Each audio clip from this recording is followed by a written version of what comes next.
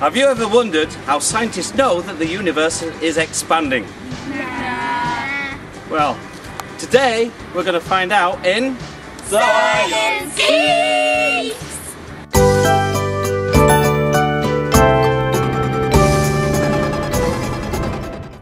The universe is getting bigger all the time. It's made up of billions of galaxies.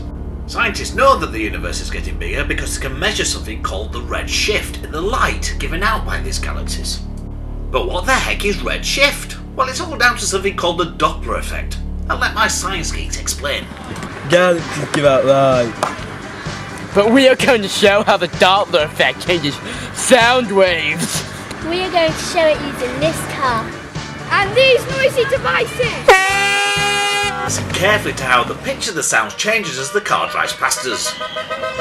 As the car approaches, the pitch seems to get higher.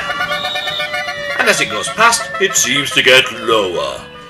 I know what you're all thinking. Why does this happen? As the car moves towards us, the sound waves get bunched up. It makes their wavelength smaller. This makes the pitch seem higher. But as the car moves away, the waves get stretched out and the wavelength is bigger. This makes the pitch seem lower. The same thing happens with galaxies. Except they're giving out light, not sound. When a galaxy is moving away from us, its light waves get stretched out. The wavelength gets longer.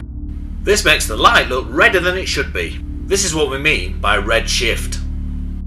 If a galaxy was moving towards us, then its light waves would get squashed. This makes the light look bluer than it should. We call this blueshift.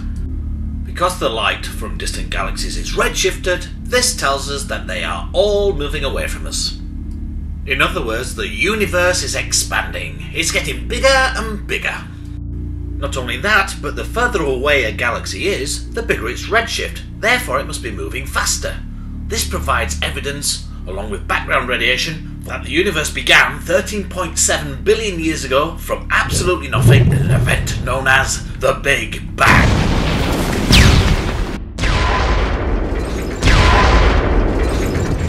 So, there you go. Another mystery explained by Science Geeks!